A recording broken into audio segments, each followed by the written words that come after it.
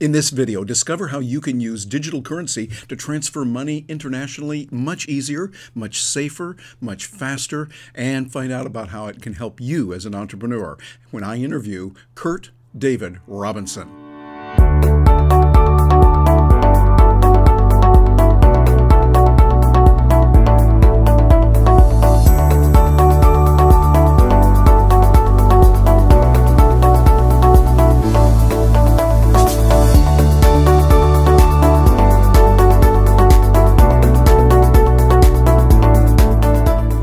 The world today for entrepreneurs is more exciting than ever, and one of the real advantages is out there that many are picking up on is digital currencies, where you can get out and you can make business, do business with people worldwide, and use technologies that are out there like blockchain technology. There's many of them out there. Bitcoin is the most famous one, but there's others like Monero and Dash and Litecoin and a host of others that are coming. Today, you are in for a treat because I've got joining me an expert on this subject who's working with it regularly. His name is Kurt Robinson, and he's joined us from his offices down there in Mexico. How you doing today, Kurt? Yeah, I'm good. Thanks. How are you, Well, I appreciate you being on here. You have a background of helping people, and you've done a lot with different digital currencies. Tell us a little bit about the kind of things that you have done so far with the blockchain world of Bitcoin, Dash, and other currencies. Right. Well, mostly I've just been into it. The reason I got into this was because I realized there was a way using this technology to avoid government control, because with these things like central banks, fiat currency like the US dollar, it's controlled by these very small groups. And when you have something like Bitcoin or these other digital currencies, you can get away from that. So I saw this opportunity to save my wealth in another way. So mostly what I do, I don't use a lot of Bitcoin day to day, but I do use it to as a sort of savings account, and also use it for, say, receiving tips online. That's a way that a lot of people use it as well. Mm-hmm. Yeah, I think there's a lot of opportunities. Well, let me ask you this. When people that are watching this are going to be entrepreneurs, they've heard a little bit about Bitcoin or blockchain, or maybe they didn't know much at all on that. What would be some practical ways that you could increase your business? You, of course, are international. You're doing a lot there. You're from Australia, now living in Mexico. And by the way, your Spanish is very good. At least it seems that way to me. My Spanish is terrible, though, but I'm working on it right now. But you've done very well living there. But how would entrepreneurs, small business people, people that are sole proprietors, be able to use digital currency, and what would be a practical reason for them to do that? Yeah. Well, the thing is, people who are interested in Bitcoin and Dash and other digital currencies are very excited about it because it represents this kind of decentralization of the system, which means that people have more control over their money. So the fact is they're excited about it and they want to spend it. So if you advertise that you can accept these kinds of digital currencies, then they're more likely to shop with you. So we were talking before about, the interview started, we were talking about BitPay, which you can use to accept Bitcoin payments. And then there's also Spectra Coin, which is a similar service, and you can use it to accept these digital currency payments and then convert it into euros or dollars. So you don't have to worry about the technical stuff. You don't have to worry about having to handle or secure the Bitcoins or what have you. You can just accept them and use them as capital as you normally would.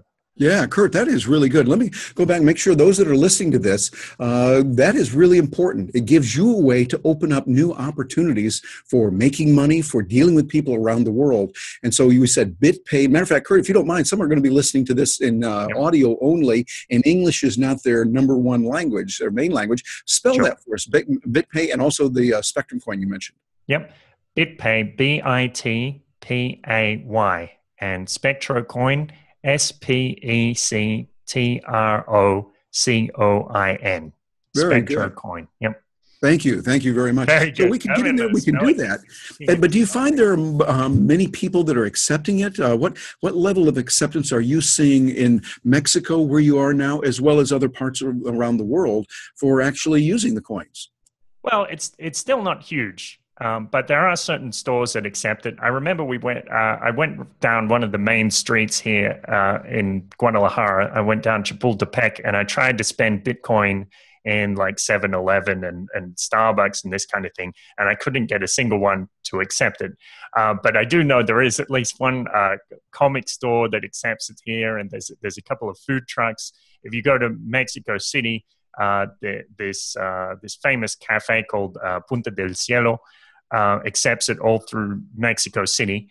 And if you go online and you go on Google and search for where can I spend my Bitcoins, you'll find that there are thousands of merchants over the internet, especially, that are accepting currency. And the same if you go to dash.org and look for what merchants are accepting Dash, you'll see there are around 1,000 that are accepting it. Oh, very good. I think we're seeing more and more all the time that are embracing many different types of them. Matter of fact, that's the next thing I wanted to go into and ask you, because you are one of the experts literally in the world. That is not hyperbole. You're one of the experts in the world right now on a coin called Dash, D-A-S-H, which is available over at dash.org. Tell us a little bit about Dash, what it is, how it differs from Bitcoin or some other coins that are out there, and the benefits for an entrepreneur to use that. Yep. So Dash is very interesting and very innovative. So one of the problems with Bitcoin that people are a bit worried about in terms of its long-term viability is the fact that it's being funded by these various sources, like being funded by MIT's Digital Currency Initiative and Blockstream and these other companies who don't necessarily have Bitcoin's best interests at heart. Whereas Dash is what we call a decentralized autonomous organization. So the money that Dash uses to fund its development team actually comes from the organization itself. So when new currency is created, some of it goes towards the development team, and so that speaks something about its long-term viability, because it means there's less chance of it being co-opted or controlled. Because this represents these decentralized currencies represent a huge risk to established institutions like banks and central banks.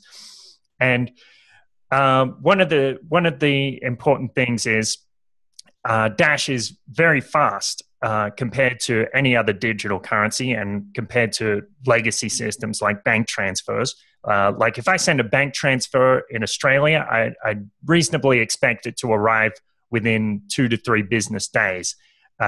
Whereas with Dash, if I send it, I can get it, it can be there in the person's wallet within seconds, and it could be spendable within minutes. Really? Hold on. Let me make sure we got that. That is amazing what you just said. I could buy something. I know I've worked with a client of mine over in Australia recently. And when they would send it, we had to wait, seemed like forever, but it was like 2, 3, sometimes maybe 4 or 5 days. And then there was a huge chunk that they took out in terms of fees and transfer fees and all that kind of stuff. You're telling me with Dash, I can do it in literally within a few minutes. I could have a large sum of money transferred over? Yes. And what kind of fees are we going to pay with that? Well, I remember you mentioned to me that Roger Ver had that transaction. He sent this 100,000 transaction in the hundreds of thousands of dollars, and it was received within minutes, and it only cost him fractions of a cent. I think it was 0.3 cents was the figure that he mentioned. So it's definitely much cheaper than sending money through a wire transfer or anything like that. Western Union, what have you. Oh, yeah, definitely. And matter of fact, for those of you watching, listen to what Kurt said. This is really important, because now when you're dealing internationally, which many of us are, and if you're not, you should be, don't put all your eggs in one country. Make sure that you diversify and are available otherwise. When you have digital currency, you can transfer it. Now, I understand that the fees have gone up on coins like Bitcoin. There is a higher fee now, and it sometimes can take a little while, but it's still way ahead of the 3, 4, 5 days, business days, that it might take with other coins. Is that correct, Kurt? Yeah, that's exactly right. So say if you were to send like $1,000 using Bitcoin and you wanted to arrive very quickly, you might set a high fee, like in say a couple of dollars. So you put $3 on there. That's a high fee, $2 or $3. Okay. Yes, for sending like $1,000. Yeah. Yeah, but the problem is, of course, these fees are increasing over time with Bitcoin. But yes, it is definitely still much lower than these legacy systems. Yeah, very important. So those of you that are watching this and you're saying, gee, I haven't done anything with digital currency. I wonder what Bitcoin is. I wonder what Dash is. This is important. This is business. When you could send a large sum of money, I know, for instance, a lot of friends of mine, professional speakers, dealing with numbers that are a lot larger, that 10, 15, 20,000 US dollars would not be unusual. And being able to send that by wire transfer, it does take a long time. And the fees can be literally in the hundreds of dollars. And by the time you use even something like PayPal, you've got your 2.9% plus 30 cents, there. And then with foreign currencies, it's going to be maybe 5% or more. And sometimes they hold off on it because they go, whoa, whoa, whoa, this is from someplace outside of this country or that country or whatever, and they'll hold off. Here's an alternative for you to get what you need, and it's spendable currency when you convert it back through some other places like we were talking about earlier. This is a game changer. And it's really opening up a world for that. So, Kurt, we look at that, we go, okay, it sounds nice. Somebody might be watching this saying, I'd like to, but I still don't know what to do. Can you just kind of talk us through that? What someone would need to do that says, okay, I want to get started. I've got X dollars, maybe $100, $500, $1,000 US. And they say, I want to put that into something like Bitcoin or Dash. How do I get started? Would you walk us through that, please? Yeah, sure. So there are a few routes that you can go down. And unfortunately, this is kind of the bottleneck that we have at the moment because it's difficult to get the money from these fiat currencies, from dollars, into digital currencies. But if you want to get started the easy way, you can go onto a site such as localbitcoins.com and find a vendor for Bitcoins in your area and either meet up with them or send them a check or bank transfer, and they can send you the funds in the digital currency. Okay, again, repeating, excuse me for interrupting here, but that's localbitcoins.com, correct? Yep, exactly. LOCAL, then BITCOIN. Local Bitcoin, is that plural or? Bitcoins. Coins with an S. Yep. Bitcoins.com. So thank you. Go ahead and continue.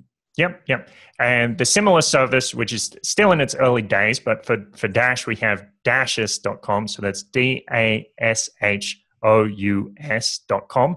And you can go on there and look for vendors in your area or vendors or buyers in your area, people who want to buy and sell Dash, and you can use that. So that's one way to get started. Another way is you can look at these exchanges such as Poloniex or Bitrex. So Poloniex, POLONIEX.com. Bitrex is BITTREX.com. So you can go on those sites and you can send them funds with a variety of methods, probably through bank transfer or check or money order, something like that. These ones, a lot of them, they don't tend to accept credit cards or debit cards because those transactions can be reversed. So it puts them at a huge risk. So if you want to buy with credit cards, you can. But you have to pay a premium. So if you go to, for example, cex.io, you can buy Bitcoins there using credit cards, and you pay, I think it's about a 10% premium. Yeah, that's quite a bit steep. And of course, another way to do it that I think is one of the easiest ways to do it is when you want to get some Bitcoin, you want to get some Dash, just work with someone. Like, for instance, Kurt, if I were to do a service for you and you were going to pay me, you say, okay, I'll charge X number of US dollars. I say, well, I want you to pay me in Dash. That would be very easy. I just do whatever you and I would agree upon. You look at it, say, okay, Terry, you did a good job on this. You came and spoke for my group, or you wrote this column, or you coached with me. You helped me on that. So, Terry, I will now pay you what we agreed upon, and you pay me with a certain number of Dash. It seemed like that'd be a really good way to start getting those coins into your wallet. Would that be correct? Yeah, exactly. Yeah, or you can put up a tip jar on your website and say, please, if you like what I'm doing, send me some money, put it on your podcast or your website, on your videos, YouTube videos, and so people can support you, and it's reasonably easier for them to do that. Yeah, and matter of fact, let's get real world on this here too, because some people might say, "Gee, I really like Kurt what he's doing," and I encourage you that are watching this. You're meeting Kurt for the first time. You want to get to know this guy. He's got a wealth of information out there on using different kinds of tools, on what they can do, and how you can work with them. And that, Kurt, if someone wants to get in touch with you and they'd like to give you some money or a tip, how do they do that? Yeah, well, you can go on the paradiseparadox.com, TheParadiseparadox.com. You're doing real well on the spelling on that. We appreciate it. Thank you. And you can check out the podcast and the YouTube channel on there, and you can also send us a tip if you find some use out of that, the information that we have on there. Yeah, that would be good. As a matter of fact, here's what I'm going to do, Kurt. While I got you here, I might embarrass you a little bit, but that's okay. I'm going to go over here, and I want to share a screen. And here we are at a website you might have seen. Tell us about this website. Okay. So, yeah, the Paradise Paradox is a website. You see there the one of the taglines, worldliness and spirituality. So we do talk about digital currency and the economy, but we also talk about a lot of things like shamanism and spirituality, all kinds of various topics. And I've interviewed a lot of fascinating people, such as Jeff Berwick from the Dollar Vigilante, Luis Fernando Mises of Emancipated Human, Amanda B. Johnson of Dash Detailed, who's also she's the public face of Dash, and lovely lady. So there's a lot of interesting stuff on there. So I hope you check it out. Oh, very good. As a matter of fact, those of you that are here, if you're interested in finding something that can be really helpful to you, check out a podcast. Here's the podcast, and we'll bring this up right here. This is what they have right now. Of course, as time goes on, there's more information all the time there. But there's our mutual friend, Derek Brose, and some information that are available. And these podcasts are very good for you to learn about what's happening, how to squash Mexican protesters, Alfredo Rivero, and lots of good information on many different areas of Mexico, because you have that base there to look at it. And Kurt, you are a hip-hop singer. You sang at a recent event where we were. So you see, ladies and gentlemen, there's a lot of information there. So what you want to do is go back to paradiseparadox.com. You can see that up here in this area here. Matter of fact, let me bring up our little annotation tool again here. I'll circle this one for you. So it's right here. There's the URL. You want to take a look at that one, write that down, and particularly look at the podcasts that he has. Kurt's done a really good job with that. So, Kurt, tell us a little bit if somebody wants to get in touch with you and find out how you might be able to help them out. Sure. Well, anybody can add me on Facebook. That's probably the easiest way. My name on Facebook is Kurt David Robinson, and I guess that's probably the easiest way to contact me. You can find me on Twitter at Trouble Bubble. Trouble Bubble. TROUBLEBUBBLE. Very good. I like a Trouble Bubble. That sounds good. Well, because you have done a lot. And matter of fact, let me ask you this. We didn't even talk about this before, but I'm going to put you a little bit on the spot. If someone said, hey, I want to learn a little bit more about Dash, I want to learn more about digital currency, do you offer consulting or coaching to people? No, I don't. But I mean, if you have some small questions or something, talk to me and I can help you out. Maybe in the future, I'll consider doing that for money. But now it's just just for passion or just for tips. A lot of people from the Dash community have sent me tips for the videos I've made. They love them. Well, that's good. Well, you do a good job of that. And I would encourage you, just as an entrepreneur myself, to think about that you might want to do that in the future. But those of you who are watching this, hey, you want to get to know this guy. Get to know his material. You'll find it very, very helpful. Well, Kurt, before we let you go, get out of here, any final words on what you see with the benefits and where we're going with digital currencies like Dash, Bitcoin, and others that are out there? Where are we heading on this whole road? Just one thing I'll mention first is before, when you asked me about how to spend them, one thing I forgot, which is very important, is purse.io. So PURSE.io, where you can spend your Bitcoins to buy Amazon gift cards, and you often get them at a discount. So that means you can buy things from Amazon even cheaper than you normally would. So that's a great way to use that service. Thanks for mentioning that. Yep, no worries. So in terms of the future, one important thing with Dash is that the development team at the moment is very focused on user experience. So they're working on this project they call Dash Evolution, and it's going to make these digital currencies, or specifically Dash, very much easier to use. And that's important because at the moment you do have to be a bit of a tech head to figure out your way around things and figure out how to secure your currency and all this kind of thing. So this is going to make it easier to do that. And it's going to mean that you can do things instead of having to write down a very long address or use a QR code. Maybe you can just send Dash to somebody using something that looks more like an email address. So it's something that you can just say to somebody rather than having to, copy it right down and get confused with all the numbers and letters that are in there. So that's very important. And I do think this shift from this old money, like government controlled money, to new money, this decentralized digital money, I think that's inevitable. So it just depends. It's just a matter of time how long it's going to take.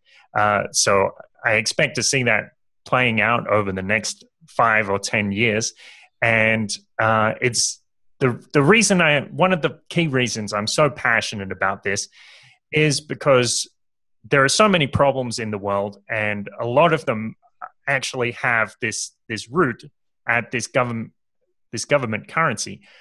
Because if you have a thing like war, normally the way governments fund war is by using their own currency, and they have control over that currency, so they can print more of it to spend on tanks. But with Bitcoin, with Dash, they're not going to have that power. And that's going to reduce the amount of suffering in the world. So that's basically the reason I'm so passionate about it. Yeah, well, I appreciate you saying that. I think there's a lot to think about with that. And for those of you watching this, those of you that are entrepreneurs, that you're expanding your business, this is something that's important. Being able to have other currencies just makes sense. Kurt, I would imagine that as you travel between Mexico and if you go back to Australia or to the States, you know that it's a good idea to have a few dollars in those currencies available and have that available. If you're going to go to Europe a lot, well, have some euros. Wouldn't hurt, particularly just that you can get from the airport to a local bank to get a better rate. Having some Bitcoins, having some Dash, having some other currencies makes a lot of sense in today's world. And besides the fact that you can change Dash into Bitcoin, Bitcoin into Dash, you can change them both into fiat currencies like US dollars or euros or pesos or whatever. It helps you to be able to handle the unknown. It helps you to open up opportunities even more.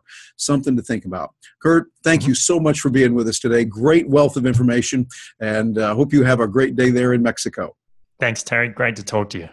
And for those of you joining me, thank you for being here. Look into this. Go out and see Kurt's website. Watch some of those podcasts that he has. Listen to those. Watch the videos that are there. Some good information that will help kind of fill in some blanks of what's going on, how it's being used, and what's available. And you will be glad that you did it.